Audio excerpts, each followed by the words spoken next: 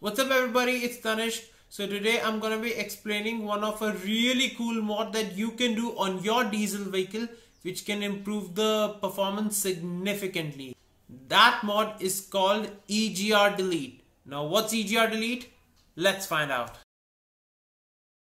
So EGR Delete, it means quite literal deleting of the EGR.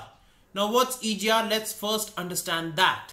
Now basically EGR, or the exhaust gas recirculation or exhaust gas recirculator, now that system recirculates some of the unburnt exhaust. It throws back some of the unburnt exhaust back into the intake manifold. This restricts some of the fresh air from entering into the cylinder. Now fresh air is really important for diesel combustion because fresh air will lead to a little higher temperature, better combustion of diesels. I'll make a separate detailed video on basic combustion principle. So if you guys want to see that video also, please let me know in the comment section down below. Now EGR systems have a separate valve which controls when to let the exhaust gases go into the cylinder. So that opens or closes at particular RPM, or those controls are given through the ECU itself. This is put by the company to reduce NOx emissions from the diesels. Now diesels inherently produce less carbon emissions than the petrol vehicles. However, the diesels can produce higher amounts of NOx emissions than petrol vehicles. Although EGR reduces the NOx emissions from your vehicle, it actually increases the carbon emissions from your vehicle, and more worse, it actually increases soot particles and more particulate matter from your vehicles. So companies also have to put a separate diesel particulate filter or a DPF at the exhaust. The other worst parts about EGR are reduced fuel efficiency, loss of power and torque, and loss of longevity in diesel vehicles. So to eliminate those problems, reduce engine damage and increase diesel performance, the EGR is deleted. This can be done in many ways. But one of the best ways to delete the EGR is to physically block the EGR pipe using a blanking plate. Now blanking plate will restrict the exhaust gases from entering into the intake manifold. Now that deletes the EGR itself. Now more fresh air will be able to get inside the cylinders. The other way to delete the EGR is to disconnect the EGR sensor which actuates the valves opening or closing. But there's a huge risk attached to it, because if the EGR valve is stuck in an open position, then even at the times when EGR valve has to close, there will be exhaust gases flowing inside the cylinders. So that's not a good way to delete the EGR. The last option is to completely delete the entire system.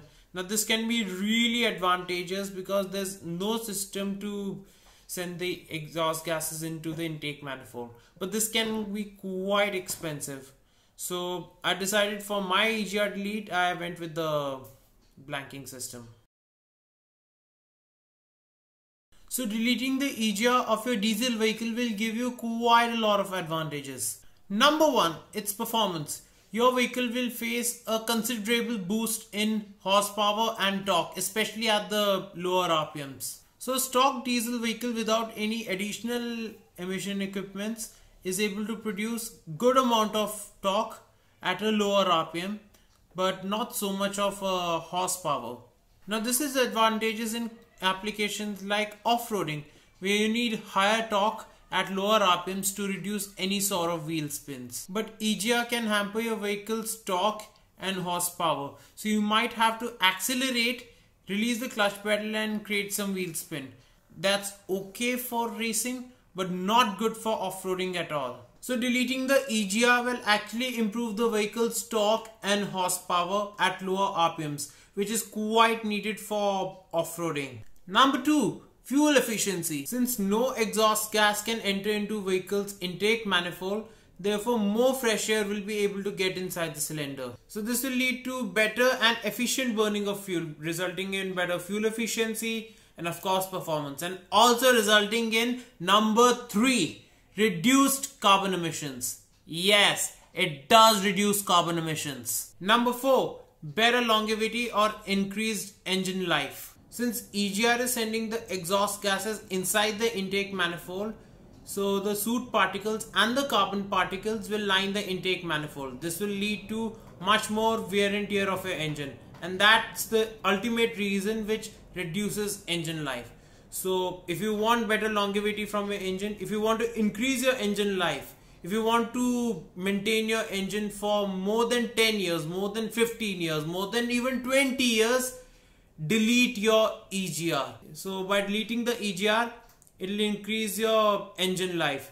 Now this last one is for diesel lovers, but number 5, deleting the EGR will actually improve the vehicle's sound. So while deleting the EGR will give you a lot of benefits, there are some few disadvantages also you might have to deal with. Like I mentioned, that the EGR is put by the companies to reduce NOx emissions. So this will lead to the first disadvantage: failed emissions test. The increased airflow of deleted EGR will raise the temperature. Now that's good for diesel combustion and better performance, but that will increase the NOx emissions slightly. Even a slight increase in NOx or nitrogen emissions will make your vehicle fail the pollution test. Number 2, in some vehicles, it may reduce the engine fueling. In some vehicles, the EGR is connected to the ECM or the ECU of the vehicle. In those cases, if you delete your EGR, the ECM or the ECU will reduce the engine fueling. That means how much fuel gets into the engine. The reduced fueling will actually reduce the energy needed to push the piston back. In those cases, your vehicle will enter into limp mode. That means your vehicle won't start at all. In those cases, either you have to trick the ECU by manipulating the sensors, or you might have to remap the ECU and delete the EGR software. So after watching this entire video, you guys would rather ask me that should we delete our EGR? The answer is yes. Although your vehicle might not pass the emission norms, or you have to spend some time in manipulating the sensors, or spend some cost in remapping the ECU, there are a lot of short-term and long-term benefits of deleting the EGR. They are not short-term, but all of them are quite long-term benefits. So a lot of consumers want mileage and longevity from their vehicles, while youngsters like us want performance from the vehicles. And deleting the EGR will give you both of these advantages. As far as environmental concern goes, yes, deleting the EGR will increase the NOx emissions a little bit, but it will significantly reduce the carbon emissions and soot particles formation. So deleting the EGR will give you much more environmental benefits also. So that's it for today. Stay tuned for the next video, because I'm gonna be implementing EGR delete on the Mahindra Thar. I'm gonna share you some sound and performance benefits of it. So that's it for today. Thanks a lot for watching. If you really like this video, please give it a thumbs up and share it with your friends. It would really mean a lot for me. And please don't forget to hit the subscribe button and the notification bell so you don't miss out on any future video.